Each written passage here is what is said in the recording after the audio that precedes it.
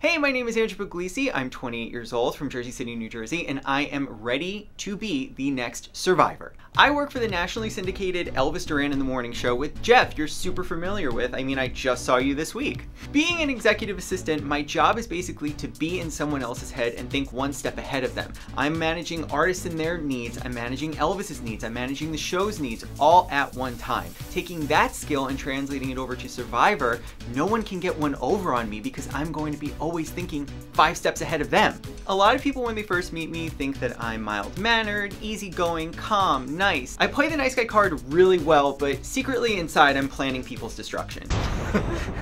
I'm fine in social situations. I'm really good at reading the room and figuring out what I kind of need to get from people. I can play stupid really well. It's a trap. I'm just using it to get information out of you.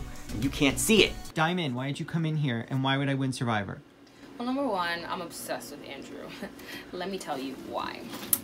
He's funny, he's nice, he's also like, not rude, but like a bad bitch, you know what I mean? How many seasons have we been trying to bribe Jeff Probst?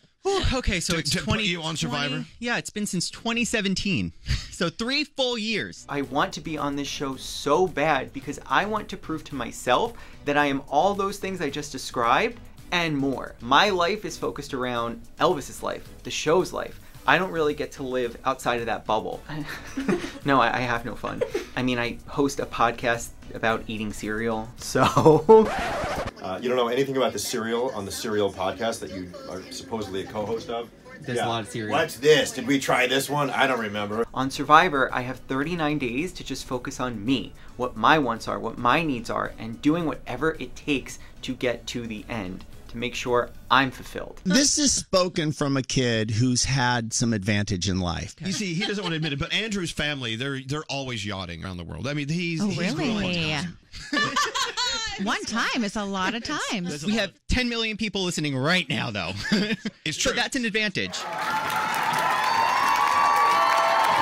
I'm tired of being asked by my friends, my family, social media, for when I'm going to be on Survivor. My time is now. The social media comments I get consistently are, when are you going to be on Survivor? And you know what I tell them? Ask Jeff Probst. This is my time. I am more ready now than I've ever been in my entire life. 2 years ago when I went out for finals casting, I was not as confident as I am now, and ready and willing and able to prove that I can and will be the next sole survivor.